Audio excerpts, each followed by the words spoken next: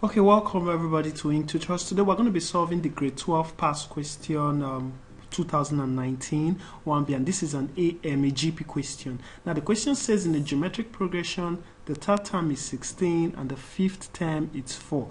Calculate I, the first term, and the common ratio, II, the 10th term, and III, the sum to infinity. Now to solve this question, first of all you need to represent them in equation. So it says the third term, which is AR2 is equal to 16. We're going to call this equation 1. Then it says the fifth term. The fifth term is denoted by AR4, which is equal to 4, and we'll call this equation 2.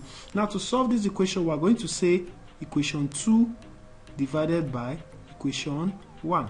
So this is going to be AR4 divided by AR2 is equal to 4 over 16. So dividing the equation, we're going to get R raised to power 2 is equal to, reducing 4 over 16, we'll get 1 over 4. Therefore R will be square root of 1 over 4.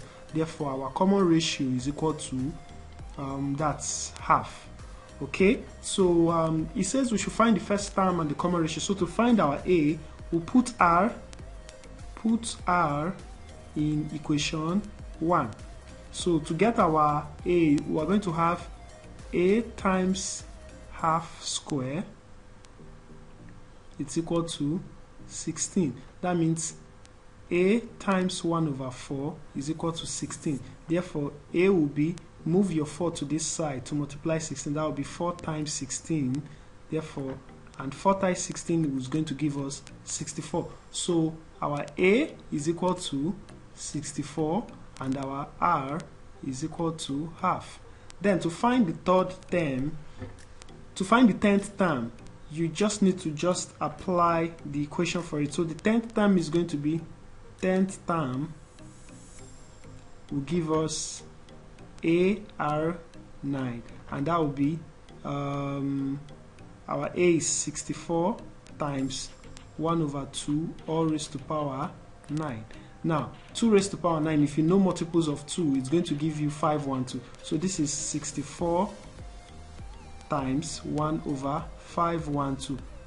Now if you divide this with your calculator, we will employ our calculator to divide it. So this is going to give us 64 divided by 512. So our answer is 0.125. So the 10th term is going to give us 0.125.